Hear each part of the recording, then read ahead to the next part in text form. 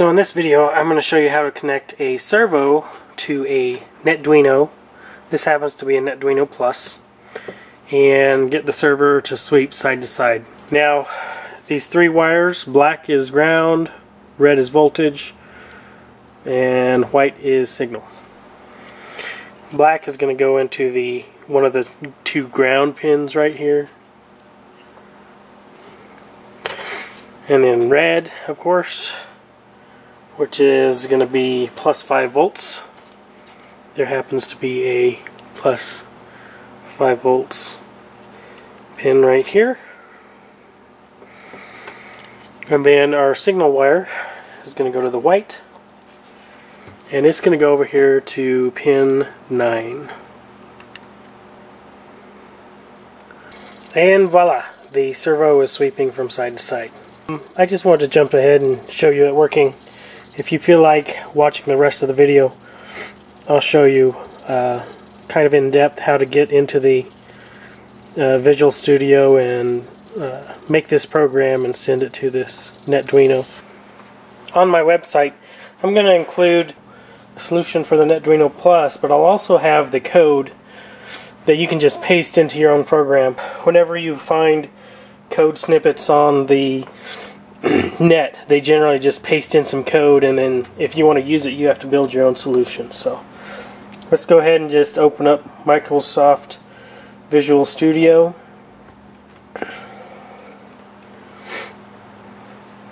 And we're going to do a new project. And we're going to select Netduino. I happen to have a Netduino Plus here, so that's the one I'm going to select. And give it a name. Let's call it Servo Sweep. And then hit OK. And our main program is right here. It's called program.cs.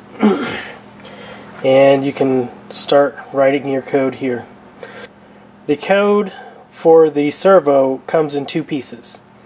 You're going to have some code that goes right in here, but you're also going to have a class.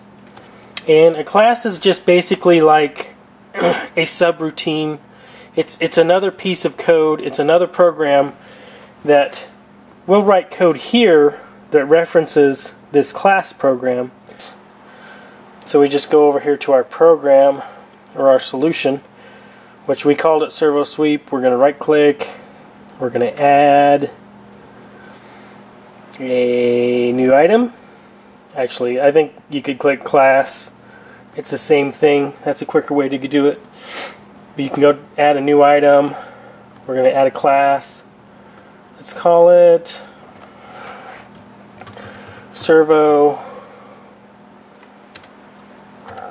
underscore API. Click add.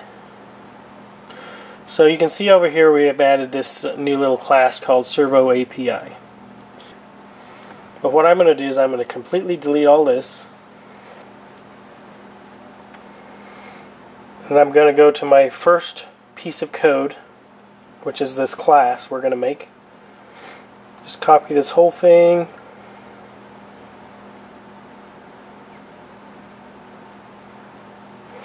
Control C. Control V. So we pasted this code in. You can see up at the beginning here, there's our using, and the namespace is servo underscore API, like we called it over here. What you can do is, if you want, you can do a build that makes sure that Visual Studio checks your code, and so far it doesn't have any problems. Okay, so let's go back to our program.cs, which is open right here. Let's go look at this second piece of code.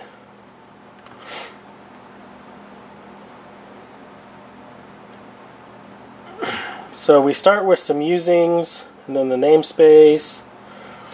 Let's go ahead and just copy this whole thing.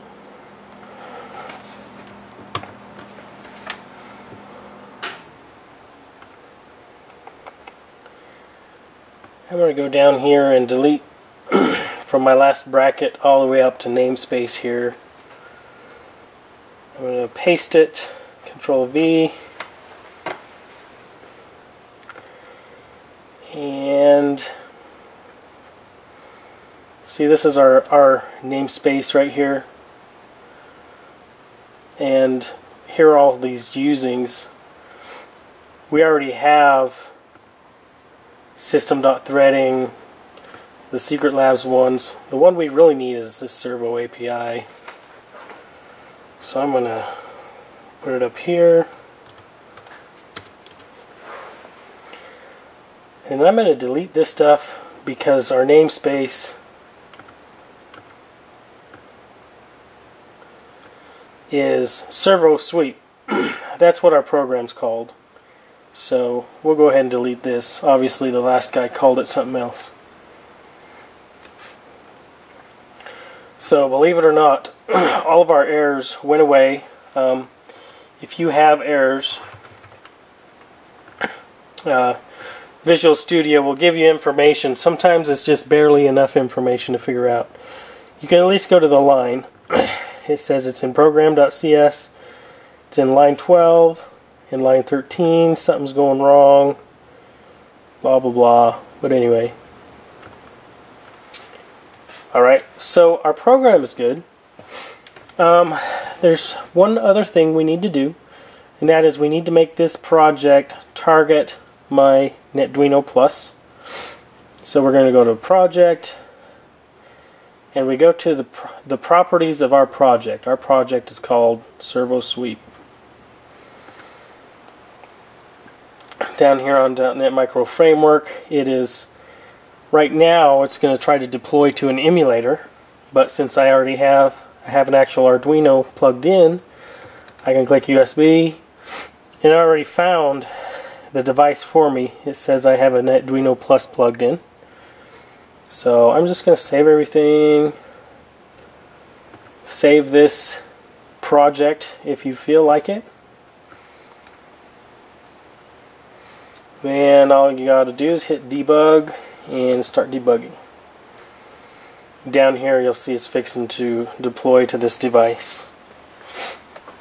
And you should see it's having to reboot the device, and it just started working. So sure, your servo is sweeping. What if you want to do something more interesting? What if you want to attach a potentiometer and sweep the servo back and forth? Well, let's go back to our program and stop debugging. I'm going to plug this thing so I don't have to listen to it. So we have our servo. Right here you can see it's attaching to the pin discrete 9. We need an analog input, so let's go ahead and do analog input. We're going to call it pot for potentiometer, and we're going to say analog input, and it's going to be on pin and dot G. There's analog 0 right there. Let's do that one. We're going to close that. Alright, so now we aren't going to do the same thing. What this was doing is it was counting up to 180. You can see it was going to sleep for 10 milliseconds. Something, sleep for 10 milliseconds. I'm going to get rid of just about everything here. The only thing I really want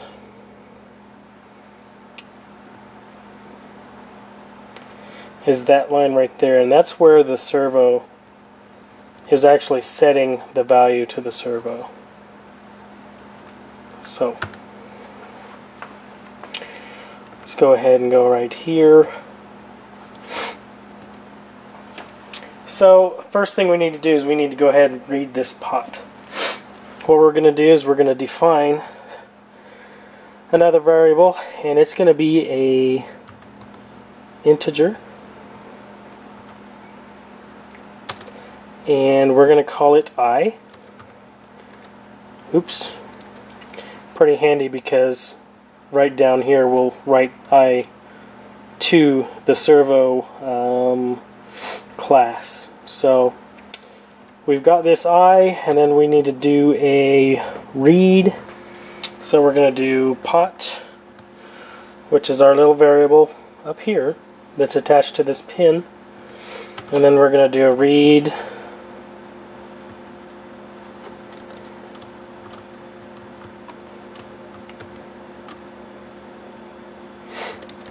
probably need to do pot dot read, open close parentheses, and then a colon, semicolon. So let's try it. Oh, let's see what's going on down here. It's angry. So I just messed this up a little bit. What I need to do is I'm declaring this integer, and its name is I, and then I set it. Pot.read. If you see this line above, you'll see what I did. I missed this new. So pot is a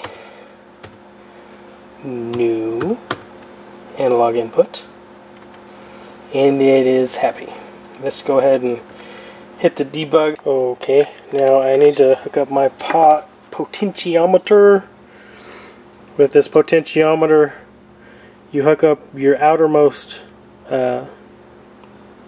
wires, one of them to ground and one to hot. In this case, I believe the Netduino likes 3 volts for its analog inputs, so we're going to do, we'll use this blue wire to ground, and then our other side, we're going to go to this 3 volts over here, and then we'll stab our center tap into analog 0, start turn it, and what you'll notice is that I just barely turn this, oh man, maybe an 1/8 or a 1/16 of a turn, and it's gone the whole way. The reason is we're taking this value off this analog input and sending it directly to the servo. The servo is expecting a number that's between 0 and 180. This number on this analog input is a number between 0 and 1024. So what we need to do is go ahead and scale this number down. 1024 divided by 180, 5.7. So let's scale this thing. What we need to do is stop debugging. Then down here we're going to say I is equal to I divided by 5.7 semicolon. If I start turning, it's a nice sweep all the way to the end. So we scaled it nicely. It's very nice.